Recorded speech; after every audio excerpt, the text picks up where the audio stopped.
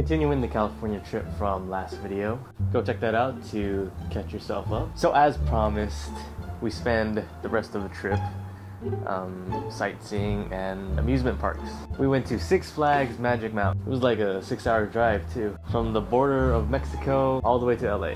Our coach, who was driving at the time, was constantly falling asleep at the wheel. Luckily, my bro slapped him back to reality to make sure he didn't crash.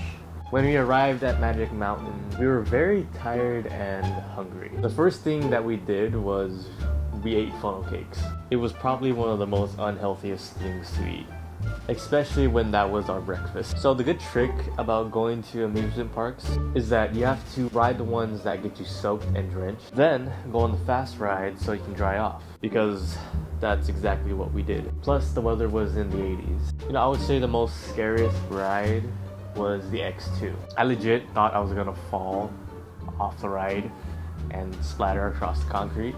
There's also a part of that ride where you go through fire, and no joke, I felt the fire. Honestly, the most fun ride at Magic Mountain was the Superman, and I was the only one on the team that went on it. I encouraged the rest of my friends to come join me, but they all wussed out. And when you go on that ride, they give you no warning. The second they see you sit down, they just let it rip. Boom! I feel like you're getting sucked up into the atmosphere. It was awesome. I'm sad my friends didn't join me. At the end of the day, I think we just did some rock climbing for like $15. It was worth it. I got a sparkling Batman cape. Yeah, and that Batman cape kept me warm up until nighttime, which was pretty cold compared to the day. So, the next day, we went to Universal Studios. Hey guys, some of you know the story. So, I was not much into vlogging back then, but you know, I still wanted to film my California experience. And it was also my first time at Universal. I just wanted to make memories. So, I had my GoPro with me.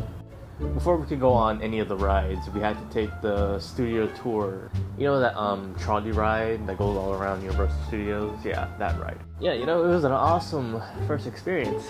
Seeing King Kong, Psycho, and all the different lots and effects. Then, we went to the lake with the freaking shark and Kenny. Rest in peace, Kenny. You know, because we were going near water, in my mind I was pretty smart.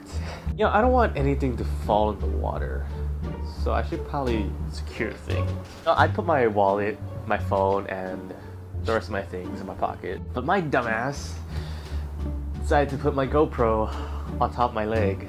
Yeah, and you know, the tour was getting close to the lake. You know, I don't know what I was thinking, but I decided to film on my camera while my GoPro was on my leg. So I was not paying attention to the GoPro. This is my new GoPro that, you know, replaced the old one. So it managed to fall off my leg. Okay, imagine this is my leg. It managed to fall off my leg, hit the bottom of the cart we were in, jump out through the railings, hit the concrete ground, and bounce into the lake.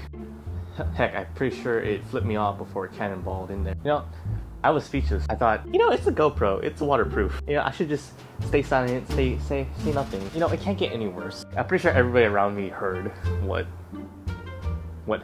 fell. And one of my friends thought it was a good idea to pull the emergency brake. Yeah. And here's the actual video evidence of what happened. It was hungry after it died.